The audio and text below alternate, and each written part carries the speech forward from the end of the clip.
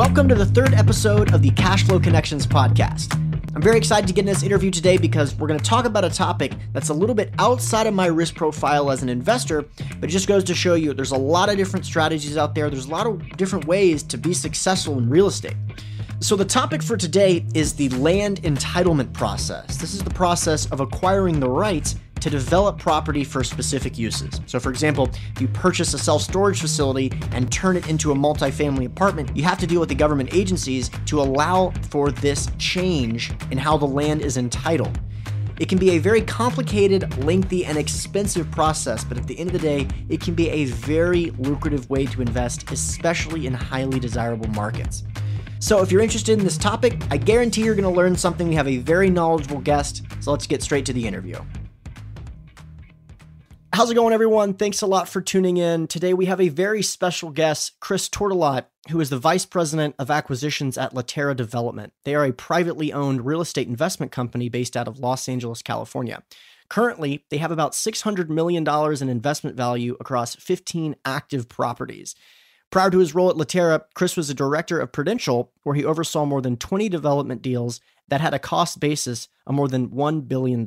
So earlier in the first podcast, I mentioned we're going to have some absolute titans in the industry. Chris is certainly that. He is incredibly knowledgeable, especially when it comes to development and land entitlement, which is the topic of today's podcast. So Chris, thanks a lot for coming on the program. Tell us a little bit more about your background and how you got started in the industry. Yeah, sure. No, thank you for the introduction, and hello, everybody. So I went to school at Cal Poly in San Luis Obispo, where I got a degree in finance and a minor in real property development. So that was that was great to start my undergrad at Cal Poly.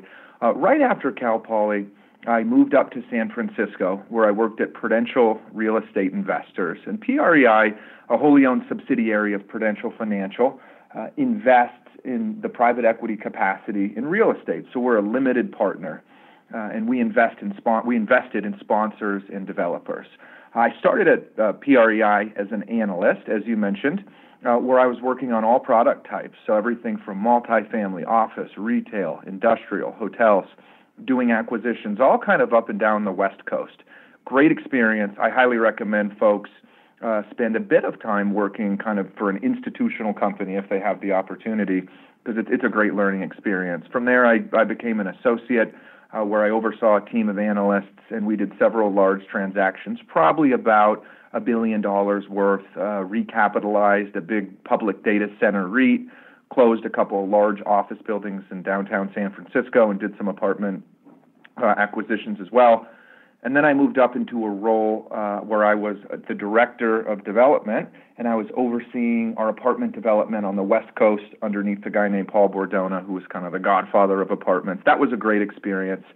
So I was really on the capital side, the investor side at that point. And then about 2 years ago, after I had been at Prudential for 7 years, my father, who's the president of LaTerra, gave me the opportunity to come down here and join the business. And so I left Prudential about 2 years ago, came down and joined on the developer side. And as you mentioned, we do a lot of land entitlement work and a lot of development work. And since I've been here, we've been very, very active, and we're very active right now. We have a lot of very interesting deals under contract, and we can go through some of those. So it's been great experience. Yeah, that's awesome. In fact, prior to the recording started, we just started talking, and it sounds like you guys are just absolutely killing it. So I'm very interested to hear where this conversation goes. So before we jump into the nuts and bolts of this, let's talk about from a big picture perspective. Tell us what this land entitlement process involves. This is something a lot of, especially cash flow investors, aren't that familiar with. Yeah, absolutely. So it all starts with the land acquisition, right? And what it involves is you are looking we are looking at infill sites in Los Angeles. We're not too suburban. And you look within Los Angeles, there's a very limited supply of land, right? You have geographic barriers with the Pacific Ocean, and as you go east, you start to get into kind of a non-urban environment.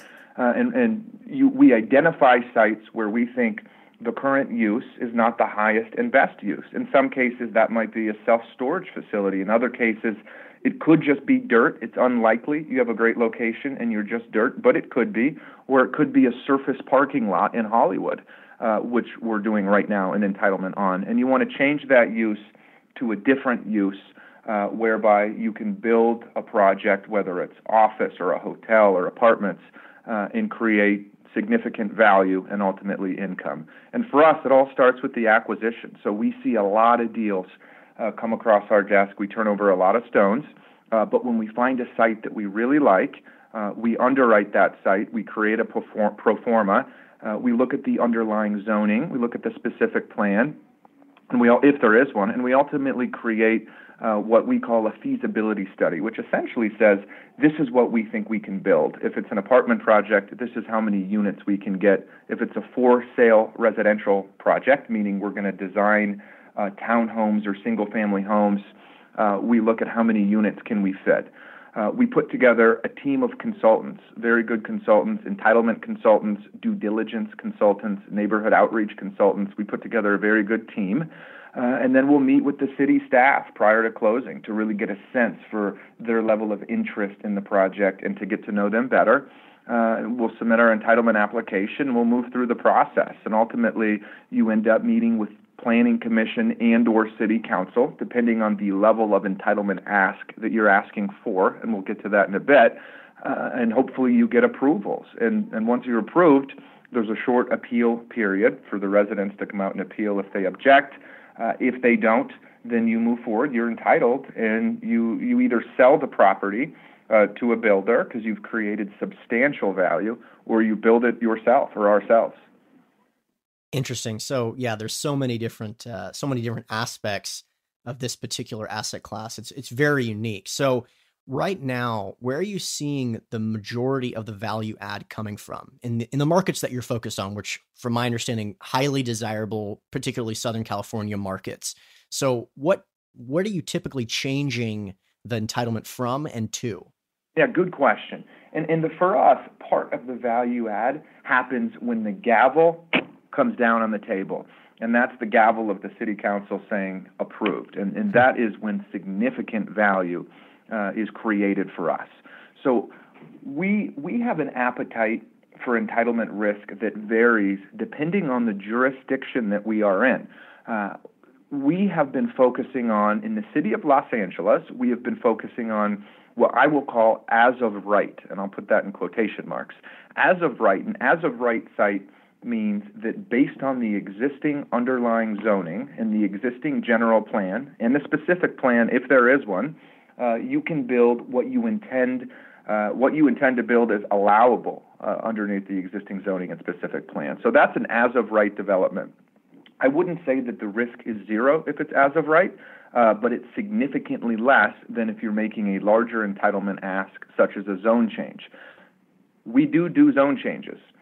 When we do zone changes, we're very, very careful about what we're doing. Oftentimes, the underlying general plan, which is the plan created by the planning staff and approved by city council, which outlines what the zoning is within a specific city for different pockets of land, oftentimes the zoning is inconsistent with the general plan because there will be a general plan update.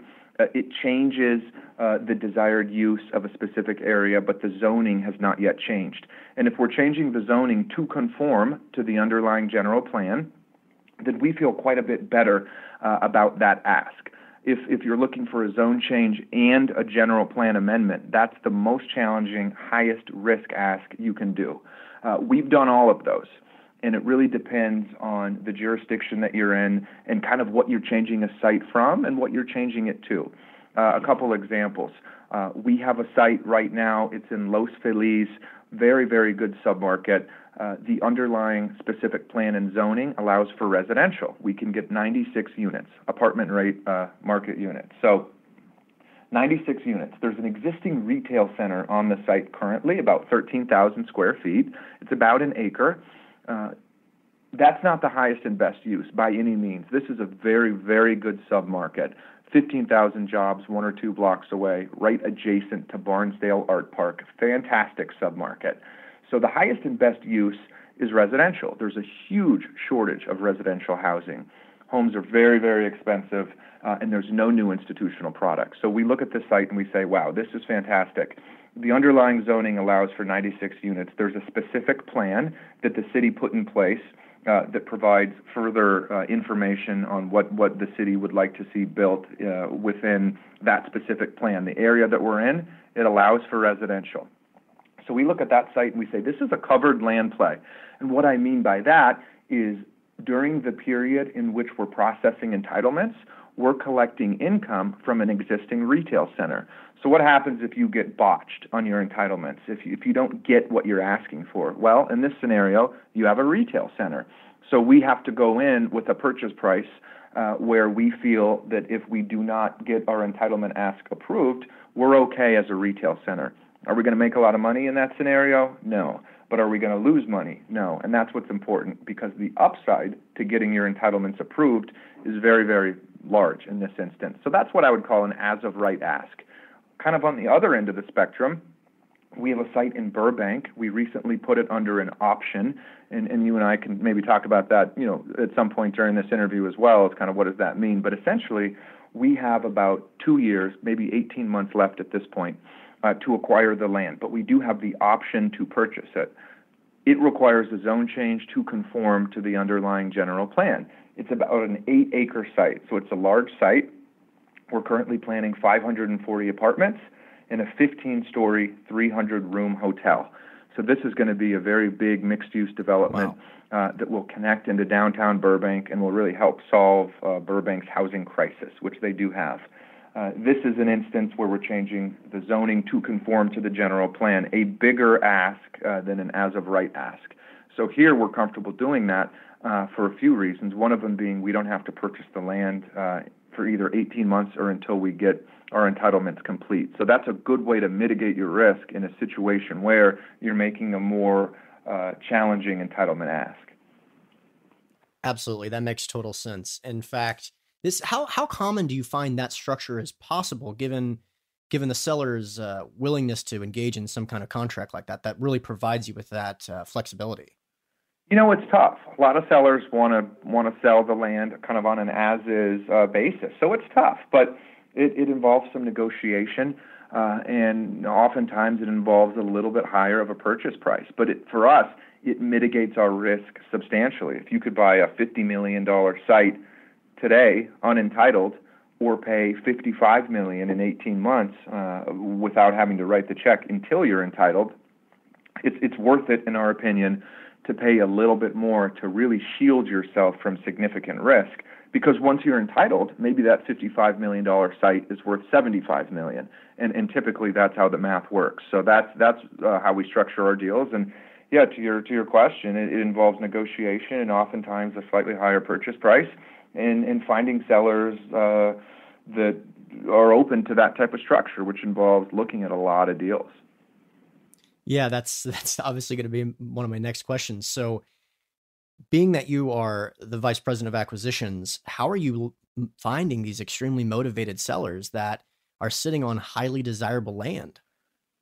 It involves looking at a lot of deals. So I would say that we probably get 5 deals a day, 5 incoming new opportunities per day. That's a lot, right? That's 25 a week, 100 a month, and we look at almost all of them. So a new deal will come in. Typically, they come in from a broker, a third-party broker. We have a very great relationship base with brokers throughout Southern California, and that helps a lot. There are off-market brokers as well who are really approaching sellers or owners of sites and saying, hey, would you be interested in selling? If they say yes, then they come to us, which is different than a broker who is listed by a seller to sell it and broadcast it out to the world. So we have off-market brokers. Even our consultants, architects, even people at title companies send us deals. They have good access to deals because maybe the owner of a site says, hey, what could I build here? I've owned this for 30 years. My grandfather passed it down to me, but the market's hot. What could I do here? And they could go to an architect and say, what do you think I could build here? And the architect will put forth the feasibility study. And then that architect oftentimes will come to LaTerra, say, hey, I think I got something here, guys. You should meet with this seller. And so that's a very off-market way to come across opportunities, and we try to do that. If someone has this capability. They're sitting on this very desirable land. What is it? Why don't they just simply entitle the land themselves? What is it, the value add that you guys are bringing to the situation? Is it the relationships with the government agencies or the relationships with the architects? What is it that they're not seeing that you're seeing? I would say it's our secret sauce, I think, in part is our ability to be successful during the entitlement process. It's not easy. It does require some capital up front. So sometimes folks don't have the capital needed, so it requires capital. It certainly requires a very specific skill set, which we have, and it requires relationships. I think relationships are a big one. We have good relationships with various folks within the city of Los Angeles and in other jurisdictions as well, and we are a trusted developer who people like. And one example is a lot of times we will come across developers who they don't even go in and meet with the city. They will send their entitlement counsel, their lawyers, and their consultants into the meetings, and they will work with the city. But oftentimes they don't meet the city officials. It's a lot, I think, easier for a city official to not support a project when they're just interacting with a lawyer.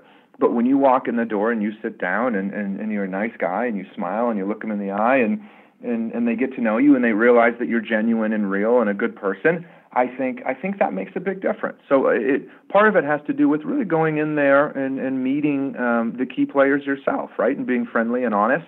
And I think that is one of our competitive advantages as well. And then we have a very, very good team of consultants. So we have excellent consultants. We have a good neighborhood outreach consultant. We have a good political lobbyist consultant.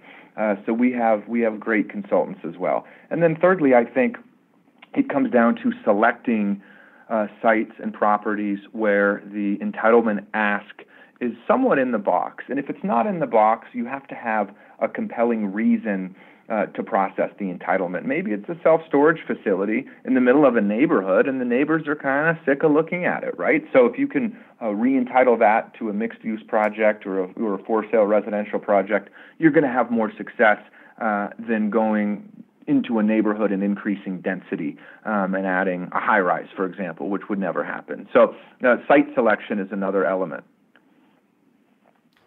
Given that there's no cash flow, I know that a lot of investors, especially those listening to this podcast, cash flow focused investors, it kind of bumps the risk return towards riskier, given there's a potentially much larger upside, but the cash flow, the dependability that's provided there just simply isn't there because it's land. So from a deal structure standpoint, what are some of the strategies you use that you implement to protect investors? And what are some of the conversations you have to kind of show them that they're well protected, even though there isn't any predictable cash flow? Right, good question. And it's all about risk-adjusted return, right? So if you have a very low-risk deal, the return's going to be lower, and as you move up the risk spectrum, you must expect a higher return. So part of it is, yes, land entitlement deals are more risky than a cash-flowing asset, but the payout and the multiple and the IRR will be quite a bit higher, should be quite a bit higher. And so that's kind of the first factor. What's the risk-adjusted return? And we do shield our investors as best we can, and I think one of the main ways we do it is through optioning the land, as I discussed previously. So we are not actually taking down or acquiring the land prior to entitlements. We put it under a contract whereby we have the option to acquire it at the end of entitlements. That said, if entitlements are not processed, there is still a decent amount of capital that's been spent, one, on some sort of a deposit to have the right to option it, and two, for architecture and engineering work, entitlement counsel, consultants, due diligence, legal, et cetera. So it doesn't eliminate the risk, but it does reduce it. Another way we can do that, reduce risk, is to look at what's the downside scenario. So if you acquire a piece of land and you're not successful in your entitlement, what are you left with? And you want to make sure that what you're left with is something usable, workable, and something that is worth something kind of close to what you paid for it so that you can sell it. So if you're buying a self-storage facility, you're left with self-storage.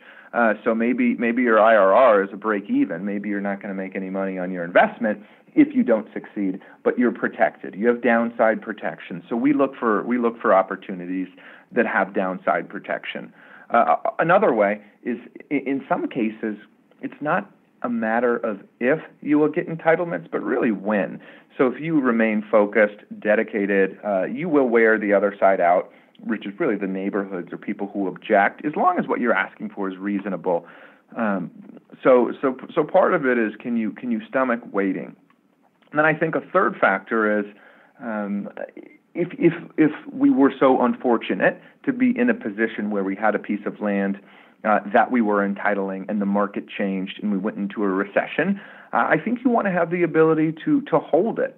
And so if you can go to your investors and say, hey guys, there's a systematic downturn here, the value of our land dropped 20%, but we're not just going to sell it and have folks lose money. We want to have the ability to hold it and say, hey guys, would you rather, have 70% of your money back now, or would you rather get a 1.5x multiple in 4 years? I think you will find that most people, unless they have cash flow requirements right away, would prefer to not lose money and wait it out. And so waiting out the storm. So having that ability, I think is important as well. And then, the final component of that question for my answer is, you just got to be really smart about the deals that you do. So when you get a deal tied up, you want to go and you want to meet with the city officials personally. You want to get their sense. Ask them, what do you guys think about this? What would you like to see here? Would you support this project? And typically, if it's a good project and it's well designed and your entitlement ask is reasonable, they will get behind it. And so but it's important to do that rather than just to assume you can kind of just get it done. So I think that's important. You got to do great due diligence. You got to have your environmental report, your soils report, your survey. You got to have great due diligence. I think that makes a big difference in getting a good team of consultants. So we're very selective about the deals we do. When we do bring in investors, we're very cognizant of protecting their capital as best as we can, and those are some of the ways we do it. Got it. So one of the ways, obviously, worst case scenario, especially if you're buying in highly desirable locations, like it sounds like you're exclusively focusing on, the waiting it out is relatively straightforward as long as you have the time to do that. And part of the problem that a lot of investors get into is they don't give themselves the time because they take out leverage that's too aggressive and they have principal balances coming due. So that's one of the major questions here is, do you use leverage? And if you do, how significant is that leverage? Yeah, that's a good segue right into your question for my last question. And the answer is, we don't put leverage on land opportunities unless there is existing income in place. So if we're going to go buy a piece of dirt, for example, we acquired a site in Winnetka, and we did not put any leverage on it because it was just raw land. But on our Los Feliz site that I referenced to you earlier, where we have a retail center that is producing income, we will put leverage on that opportunity. And I think part of it also has to do with, what's your purchase price and how much leverage are you going to put on it? So you want to be cognizant of that. Perhaps you put 30% leverage on it, even if there isn't a loan in place. That's something that we would at least evaluate, because if the market turns, your project or your loan will not be underwater. But to your point, if you have a large principal payment coming due, what are you going to do? Well, you either have to work with the lender to extend it or bring in a new loan. There are hard money lenders that will say, all right, good, we'll take out your lender and we'll go even higher in the cap stack, but our rate is 10%, right? Very expensive money. You don't want to be caught in that situation. So I think you want to make sure that the term supports the business plan and then some. One lesson that I've been taught here at LaTerra is always have an extension, always. So even if you think your business plan is 18 months and your loan term is 24 months, you must always have an extension because if there is a change if something happens, you need the ability to extend for another year, and then you can kind of figure it out. You can raise new capital, or you can refinance out the old capital, but got to have an extension. You don't want your business plan bumping right up against the end of your loan. Yep, that's very much in line with my perspective as well. And I want to ask one more question about the leverage, since it's such a critical part of this type of investment. So in that Los Feliz deal, for example, can you give me an example or an idea of how much leverage you use comparatively to the cash flow that's coming in? Yeah, sure. I mean, in that opportunity, our annual net operating income is approximately $300,000, right? And so if you take your $300,000 and you divide it by 12 months, you're looking at $25,000 a month. Typically, a lender is going to want to have a 1.2 debt service coverage ratio. So divide by 1.2.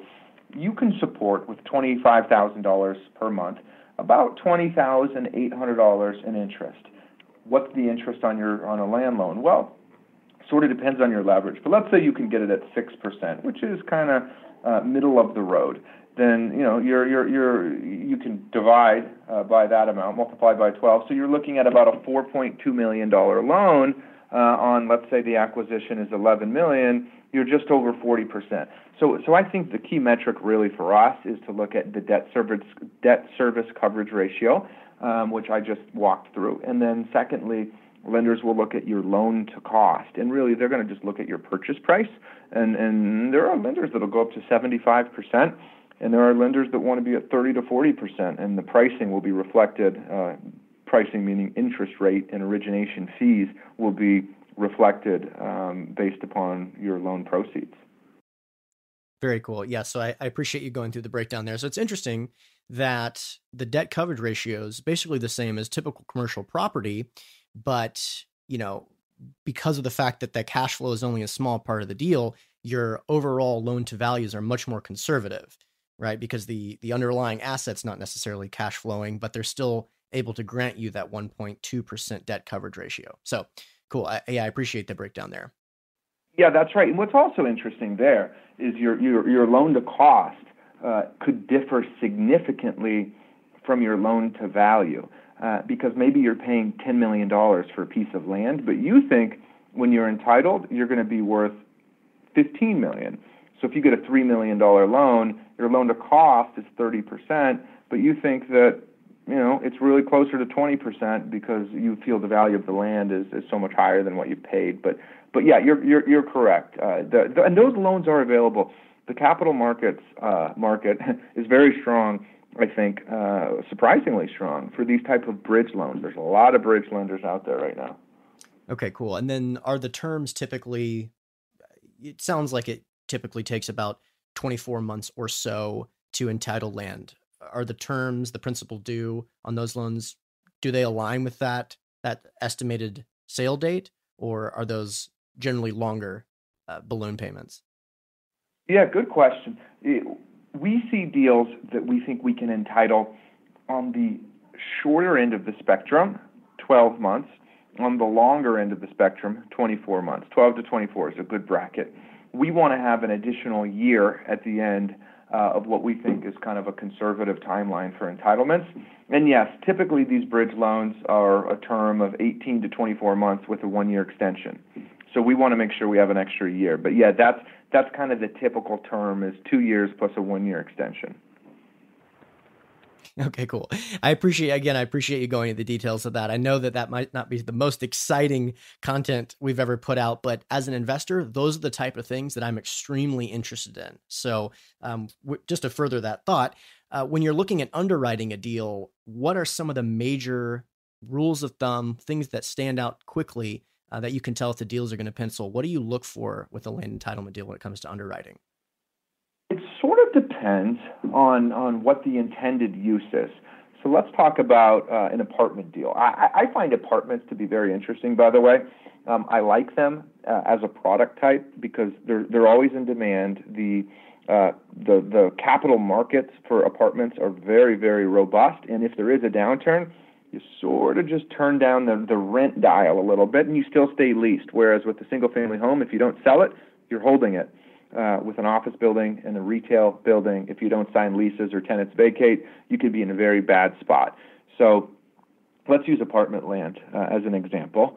We look at a few metrics. One of them is, and this works for any product type, is what can the next buyer pay for your land? So if it's an apartment site, we know that they use a return metric called return on cost. So a next buyer is going to want a 5.5% to 6% untrended return on cost. And so we say, okay, so if they need that, if they can pay $50 million for a site and still get their 6% untrended return on cost, what can we pay today? Well, we got to say to ourselves, we want a 1.5x multiple, and that's typical for land, 1.5x multiple.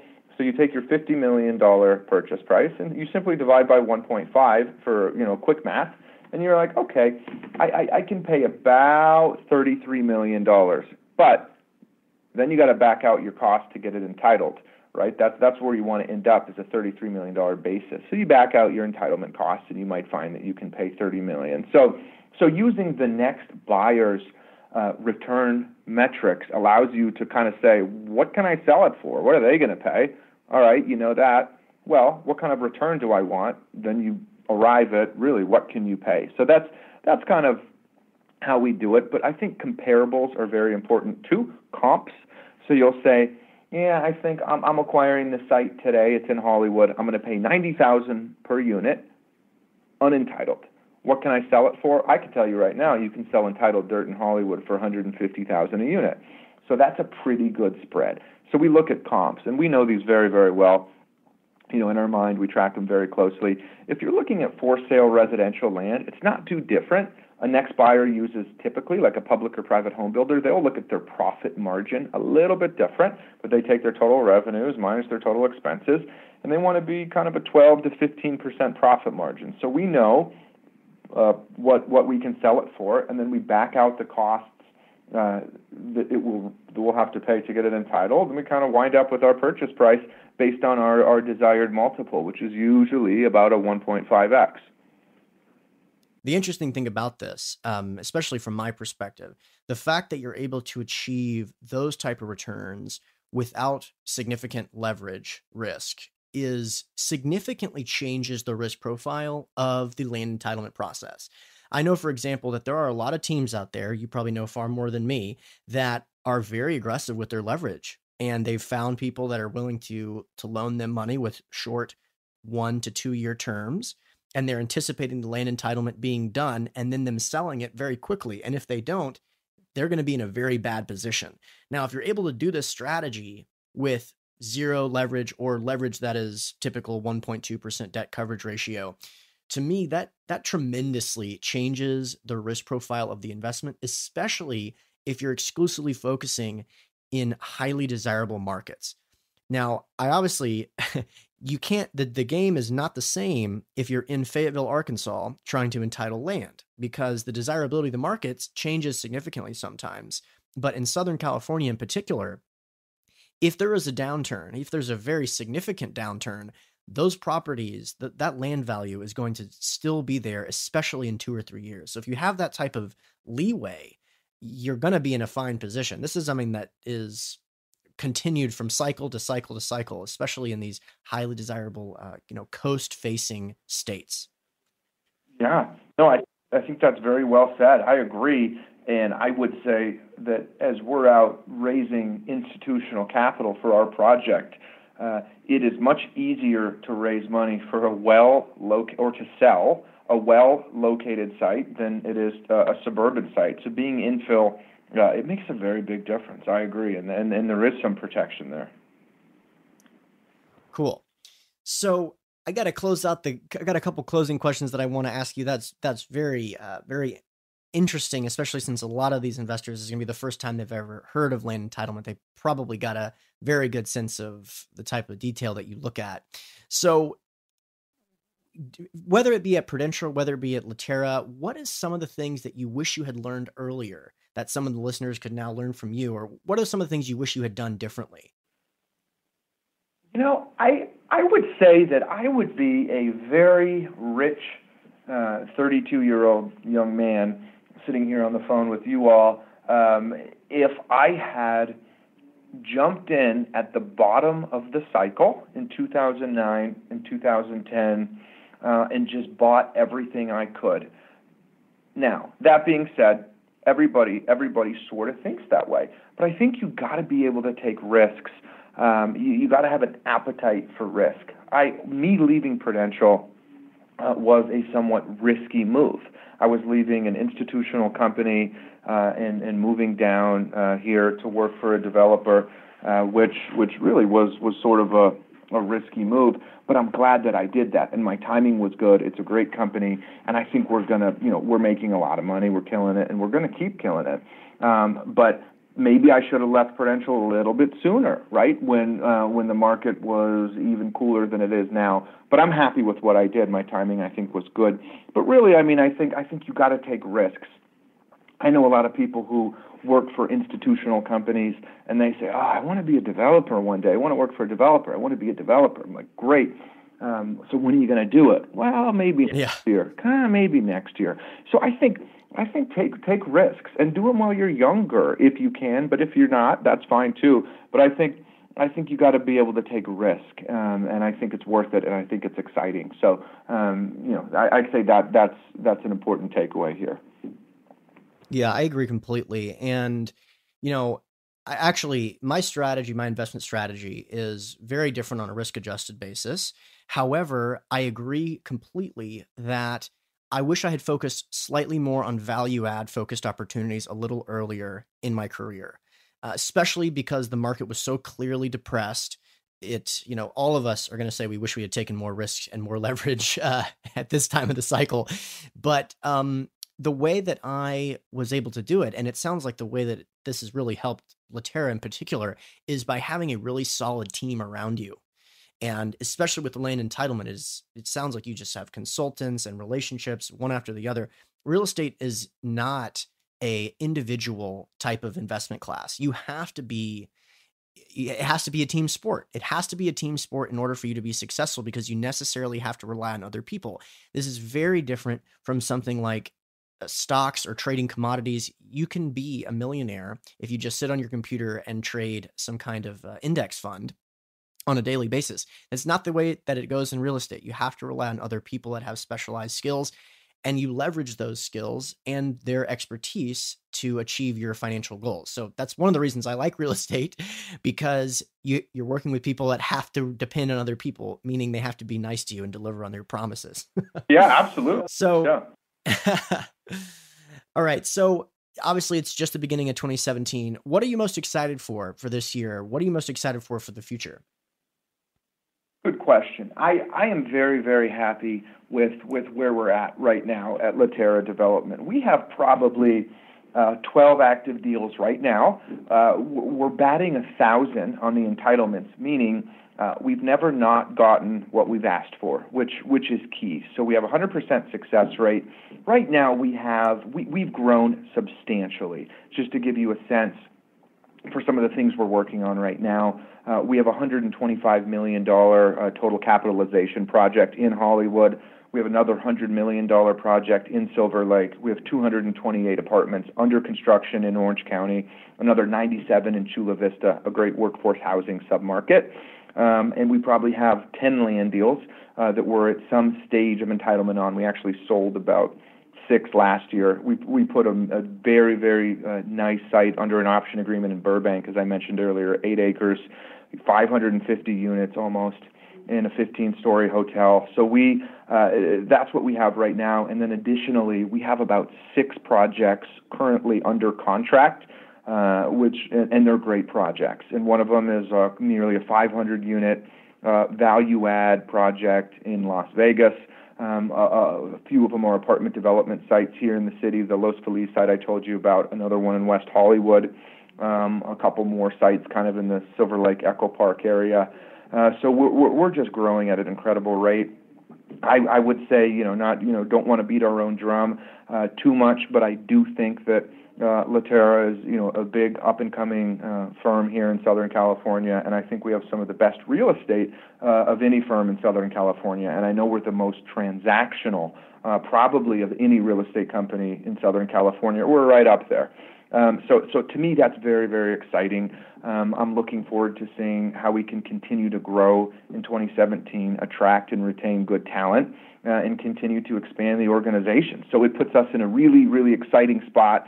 It's a lot of work. I'm working my butt off, nights, weekends, kind of working all the time, but it's very exciting. So I just can't wait to see where it goes. And I would say that I think 2017 is going to be a very, very strong year for real estate, and I feel the same way about 2018.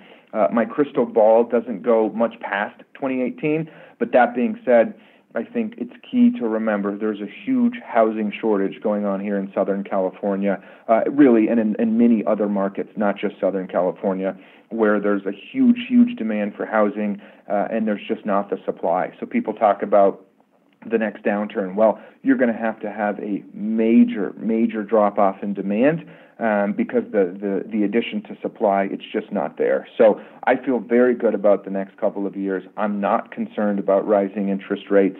I think they will rise, but I don't think it's going to be a huge impact to our business. It'll be a minor impact, and I'm very excited to see what happens over the next couple of years.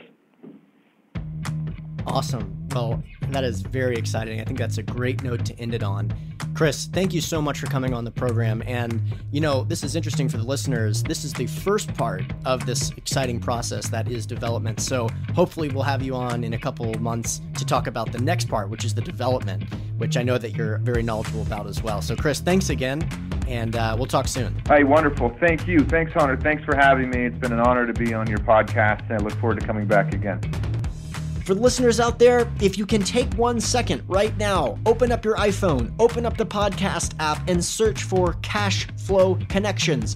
The first thing that will pop up is this podcast you're listening to right now. If you subscribe on the podcast app, the episodes will automatically get sent straight to your phone every time we put one out. That way you'll never miss an episode and you'll be able to listen to them at your convenience. Of course, you can always subscribe on iTunes, SoundCloud, or Stitcher. We appreciate all of them. Thanks a lot.